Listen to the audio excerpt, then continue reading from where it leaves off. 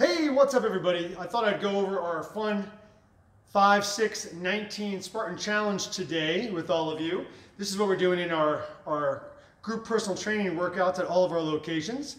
But I thought this would also be good for anybody who's in our program if they wanted to maybe replicate this outside, maybe a good vacation workout, travel workout. I think you can do this pretty easily with, we only need one piece of equipment, or if you have access to an outdoor monkey bar situation where you can do pull-ups, that can work as well. So let's go over this. So this is designed to be a similar workout to a Spartan workout. I encourage you all to consider doing a Spartan workout at some point. I love them. I think they're great, and they're a great test of your fitness level on what we're achieving in our group training.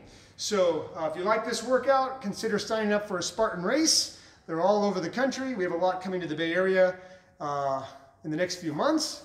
So take a look at Spartan.com, SpartanRace.com. So the first thing we're going to do is do some kind of cardio for 90 seconds, walk, jog, sprint, some kind of cardio movement. Next, we're going to do 10 monkey jumps or push-ups to modify, followed by 10 prisoner squats, and then 10 pulling movements. Maybe it's a row with the TRX, maybe it's a row with bands or pull-ups. Most people cannot do pull-ups, so you can do an assisted pull-up. But again, you don't have to do pull-ups. You can just hang even for 30 seconds. Try to hang for 30 seconds. That builds a great grip strength. Number 5 is do 10 back lunges, 10 on each side or 30 seconds total. It's hard to get 10 each side in a 30-second period, but just do the best you can. 10 jackknives. It's really an explosive jackknife, also known as a push-up tuck, followed by 10 squat jumps, 10 elbow planks, or if needed to modify, we're going to do a beast in moving laterally. The elbow planks are a needed movement if you're going underneath barbed wire. At these Spartan races, you need to get on your elbows and crawl a lot. So just understand there is a purpose for all of these movements, okay? And with each exercise, you'll see in our workouts today, we went over core breathing, and there should be a breathing component to every one of these exercises. There should be an inhale, and your belly should just relax and fall, initiating from the belly rib cage area, your diaphragm, and then on the exhale, we want to draw the belly in, and then we want to consider doing a Kegel, which is an engagement of your pelvic floor muscles. Think of the pelvic floor as both your bladder muscles and the muscles around your anus. Your anus is a muscle, and a lot of muscles around there. So you want to squeeze the bladder, engage it, and then lift the pelvic floor, pretty much lifting the anus up and in. All right, so that's kind of how we do it. And now let's go to the workout. I'm going to show the movements one at a time. I'm going to skip the cardio. So imagine I just did the cardio right now, everybody. And I am going to go into monkey push-ups. Check it out. Here we go. All right. So monkey push-ups, everybody. 30 seconds or 10 reps. Goes like this. Try to get your head to the ground and up. Inhale down. Exhale up. Inhale. Exhale. Remember, we want to breathe out. Exhale through the mouth. Inhale down. These are our monkey jumps. You're not jumping. Monkey push-ups is totally fine. You can hear my timer. All right, next exercise. Prisoner squats. Right here. The guys are going to make sure I'm in the video.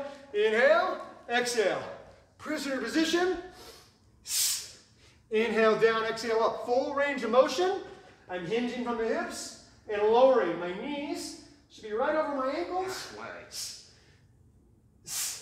I'm making that little S sound. Squeeze the shoulder blades, eyes looking straight ahead. Hand down and up. Inhale, belly gets big. Exhale, belly gets small. All right, number 3, pulling movement. I'm going to do a TRX pull. I'm going to use this one here. Oh, I want to make it tough for 10. Tough for 10. Right here, my straps are a little long. I should be able to go farther with my feet towards the wall. Do any type of pull you want. I'm doing a variety of pulling. Rotational pull with my hands. Wide pull. Narrow pull. Getting a little tired, so I can make it a little easier. Anybody can do this exercise. You just get more vertical. All right, after the pull, back lunges. I like to use the line. Inhale is the back lunge with an arm reach. I love this particular movement pattern. It stretches my lats out and my back hip flexor quads. Always go slow before progressing speed and load. I'm not adding any load at all. This is hard enough when you do it 4 rounds like I am. Feel free to do 1 round to start. Always breathing. Okay, next. Explosive jackknife. Hands are low. Drive. Explode with your hands. Slow with your feet.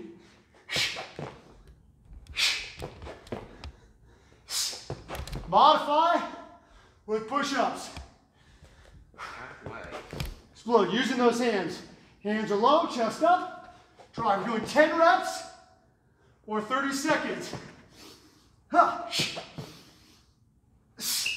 Every exercise, breathing. Those are tough. Squat jumps, 2 more. Feet are about hip width. Reach up. Working on vertical jump. Load, explode. Side view. My feet are not wide. They're close, they're hip width. Reach. Halfway. If you're modifying, if you shouldn't be jumping, don't jump. Hinge and lower. Here's the modification. Still gets the heart rate up. Final one.